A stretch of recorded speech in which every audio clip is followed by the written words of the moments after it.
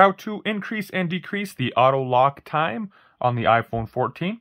Welcome to One How to Smartphones tutorial videos. In this video, I'll be showing you guys how to turn the increments up and down on the auto lock feature, meaning the timeout screen for the lock screen here before it locks out. So I'm just going to go ahead and show you guys.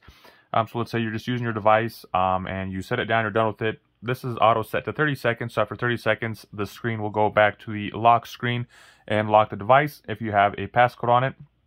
And you can change that. Let's say you are trying to do something and you wanted to extend the time. You don't want it to go out in 30 seconds. You want like 5 minutes, or you don't want it to turn off ever. This is the way to change it. So you're going to start off by going into settings. Once we are in settings, we're going to scroll down until we find display and brightness. Go ahead, select that there. Once we are here, go ahead and scroll down. You'll see auto lock.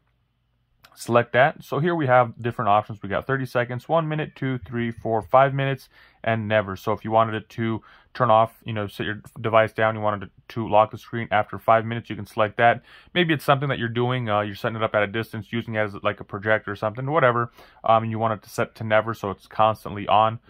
Right down here, it does say, attention is detected when you are looking at the screen. When attention is detected, iPhone does not dim the display. So let's say for whatever reason, it's not reading your face, it's not catching you, and you just wanted to extend that time, 5 minutes is the max. Unfortunately, have not found a way to customize it to set it to, say, 32 minutes or whatever. So 5 minutes here is the max amount of time, and then never is the next one where it will constantly stay on.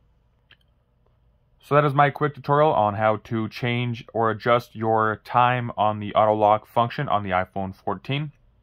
I hope you guys found this video helpful. If you did, be sure to give it a thumbs up. If you know somebody who is looking for this information, please do share it with them.